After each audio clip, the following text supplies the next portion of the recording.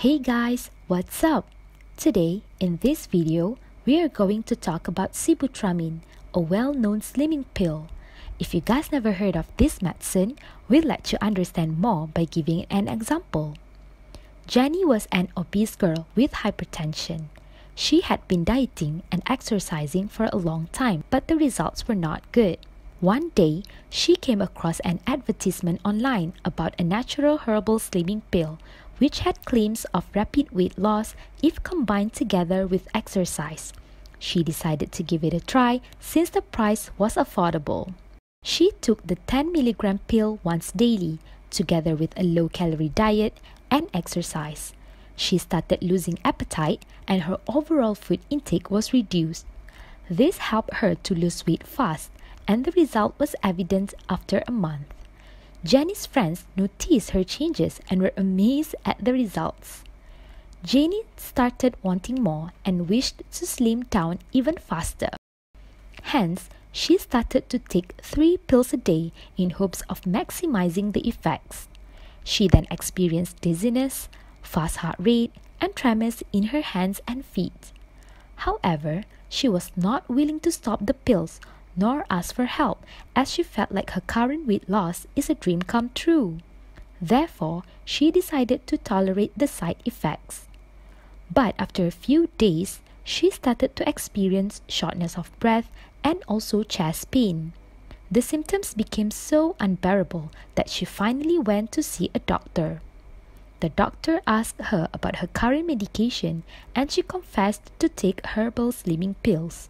It was then discovered that the herbal slimming pills actually contained sibutramine. The doctor explained to Jenny about this. Sibutramine is a drug introduced in 1997 for the treatment of obesity, as it helps in losing weight via appetite suppression. But a study called SCOUT was later conducted in 2010, where it showed that there was a 16% increase in risk of cardiovascular events in patients taking it as compared to those who did not. Hence, it was withdrawn from the market in several countries such as the US, UK, and China. However, in Malaysia, the drug was still used for treatment of obesity, but the Drug Control Authority (DCA) had directed the Sibutramine product registration holders to pass a Dear Healthcare Professional letter to all prescribers in Malaysia and also to add in safety information inside the product inserts. Sibutramine is categorized as a Group B poison, which means that it can only be given with a prescription.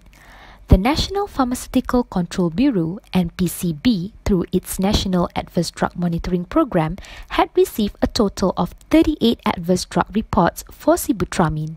5 of the reports were related to cardiovascular events, including 3 reports of palpitation and 2 reports of non-fatal myocardial infarction. Normal dose is between 10 to 15 mg once daily, and it is usually used together with proper diet and exercise to achieve the desired effects.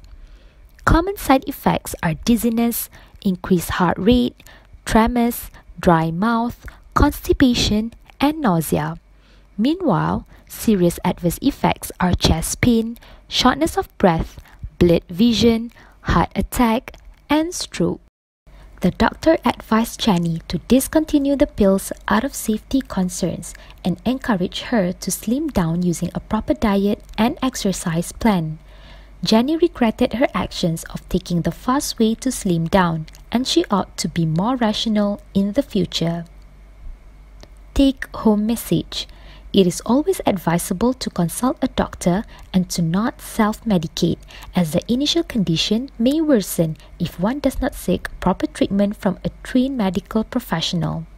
One should also be aware of the danger of buying drugs online, as validation of drugs sold online are questionable.